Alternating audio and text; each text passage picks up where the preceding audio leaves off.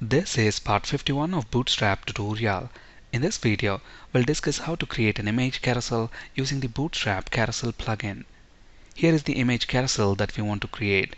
For the purpose of this demo, we are going to make use of these 4 images that come with a Windows operating system. First, let's create a div element. Let's give it an ID. Let's call this image carousel. And on this div element, I'm going to use carousel class, which is going to create a carousel. When the carousel moves from one slide to another slide, we want sliding animation effect. So to get that sliding animation effect, I'm going to use slide class along with the carousel class.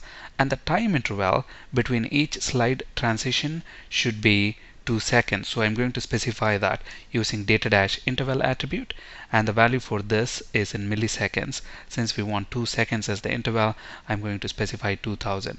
This attribute is optional. If we don't specify that, it's going to use its default, which is 5 seconds. Inside this div element, I'm going to create another div element with class carousel inner. So this div element is going to act as the container for all our slides within the carousel. So inside this, I'm going to create a div element with class item. So the slide itself is encapsulated inside this div element. So for example, if you want 5 slides within your carousel, then you are going to have 5 div elements with class item. And then within this div element, we can have text and images. So first, let's include an image element, and the source attribute of this is going to point to the desert image within the images folder.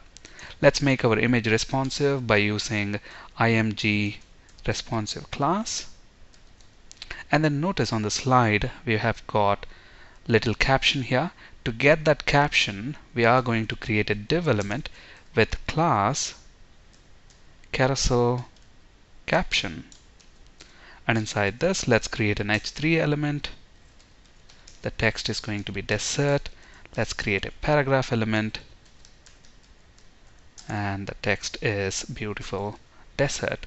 So at the moment we have got one slide within our carousel, and notice we have got 4 images here. So if we want 4 slides within our carousel, we are going to have 4 div elements with class item, and each image element will be pointing to a different image, and the captions will also be different. So in the interest of time, I have already typed the required HTML. So let's copy these 3 div elements, which are going to represent 3 slides for us, and paste them within our carousel. Let's save our changes, reload our web page. Notice we don't get the carousel at all. That's because we haven't told which slide within the carousel to be active. So let's say, for example, we want this first slide to be active. So along with the item class, I'm also going to use the active class. Let's save our changes, reload this web page. Now notice we get the carousel, but we have a problem here. It doesn't move from one slide to another. That's because we haven't activated the carousel. To activate the carousel, we are going to use a different attribute, and that is data-ride. I'm going to set that to carousel. Let's save our changes. Let's reload this, and at this point, notice the carousel slides from one image to another. We can also activate the carousel manually using JavaScript. At the moment we are using data-attribute. Let's remove this, save our changes, reload our web page. Now notice it won't move from one slide to another. So let's activate the carousel manually using JavaScript. So within our jQuery ready function, let's find our carousel div. We have given it an ID, image carousel. So let's find that using the jQuery ID selector. And then on this, let's call carousel function. Let's save our changes, reload this. Now notice the carousel moves from one slide to another. And notice at the bottom of the slide, we've got 4 circles here, indicating that we've got 4 slides within the carousel. And at the moment, the second slide is active. Let's see how to get these little circle indicators. To create the carousel indicators, we are going to create unordered list with class carousel indicators. Inside this, let's create a list item, and on this I'm going to set data-target attribute. The value for this is the ID of our carousel, which is image carousel. I'm going to use another data-attribute, and that is data-slide2. This first list item within this unordered list represents this first circle indicator. When we click on this first circle indicator, the carousel should move to the first slide. So the value for this data-slide2 is going to be the number of the slide, and the slide number is 0 index based. So if you want to go to the first slide, the value should be 0. If you want to go to the second slide, the value should be 1, so on and so forth. So when we click on this first list item, we want the carousel to go to the first slide, so the value is going to be 0. Within our carousel, we've got 4 images. That means we want 4 circle indicators. So let's make 3 more copies of this list item and then change the value for data-slide2 attribute. And when the page initially loads, we want our first circle indicator to be active. So on this first list item, I'm also going to use active class. Let's save our changes, reload our web page. Notice now we've got those little circle indicators, and as the carousel moves from one slide to another, the respective slide indicator is active.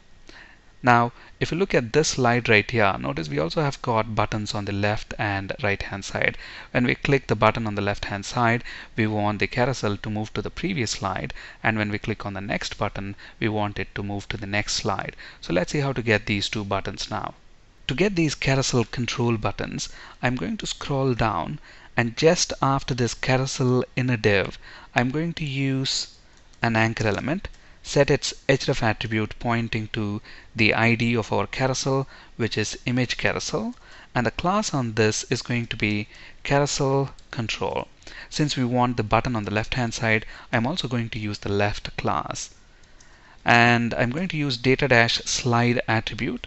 When we click on the button on the left hand side, we want the carousel to go to the previous slide. So the value for this is going to be prev, standing for previous, and then we want the button itself. So to get the button, we are going to use the Bootstrap glyph icon.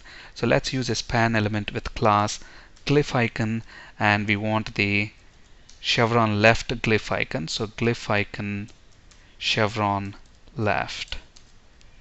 And to get the button on the right hand side, I'm going to make a copy of this anchor element, and I'm going to change this class to right, and the value for this is going to be next, because we want to go to the next slide, and the image is going to be glyph icon chevron right.